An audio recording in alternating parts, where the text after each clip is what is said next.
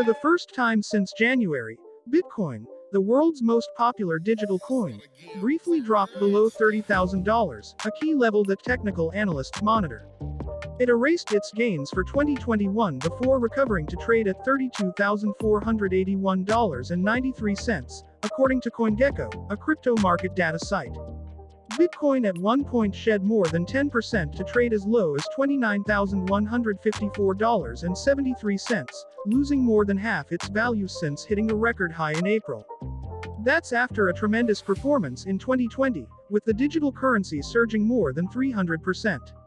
Other cryptos joined the sell-off before pairing losses, with Ethereum, the second biggest digital currency by market value, slumping more than 5%. Now it's ticked up 0.7% over the past 24 hours.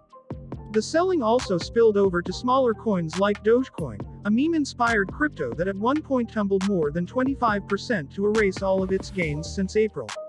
It has since cut declines and is down 1% in the past day. Why are cryptos falling? After topping $64,000 in April, Bitcoin has struggled to reclaim its all-time highs since then following a series of events.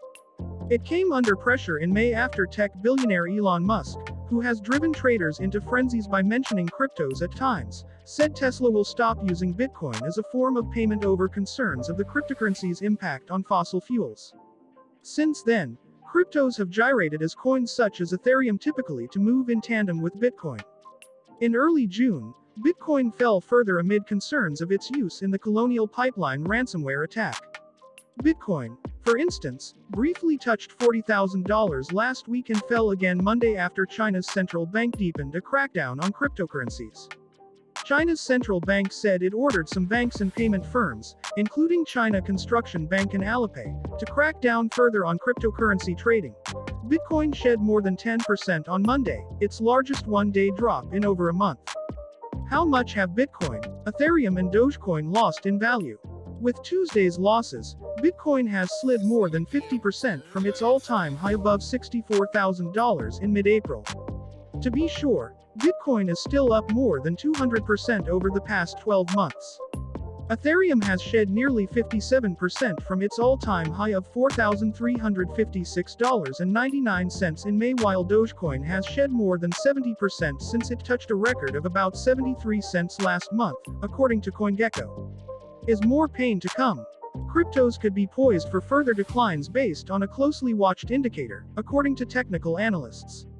Over the weekend, Bitcoin formed a death cross, a chart pattern that signals the potential for a major sell-off. Bitcoin's average price over the past 50 days fell below its 200-day moving average, which means there could be more pressure on the digital coin. Long-term Bitcoin bulls are getting nervous as a break of $30,000 could see a tremendous amount of momentum selling, Edward Moya, senior market analyst at foreign exchange trading service OANDA, said in a recent note. Many traders have waited for one more push lower, which could see crypto traders wait for a plunge towards the $20,000-$25,000 area.